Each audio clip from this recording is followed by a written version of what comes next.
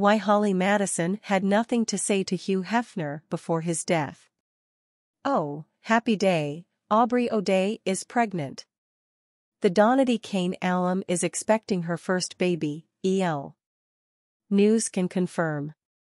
The news comes just 3 days after Aubrey was photographed gently cradling her stomach as she walked down the red carpet at the Spin Awards Gala for the Society Performers Academy in Los Angeles. For the January 17th party, the 38-year-old donned a white strapless gown and see-through heels. With her signature blonde locks and soft waves, Aubrey added some sparkle to her glamorous look with a diamond necklace. "Please go support this wonder organization," she wrote on her Instagram stories January 19th, alongside herself at the glitzy event.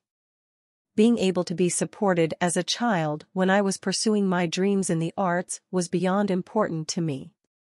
Aubrey has not publicly commented on the identity of her baby's father, though she recently told The Sun, who was first to report the pregnancy news, that "there's someone special in my life."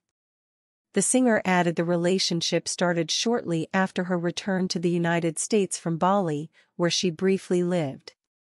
As she explained, "When I got home from Bali, which wasn't too long ago, I was open to dating again.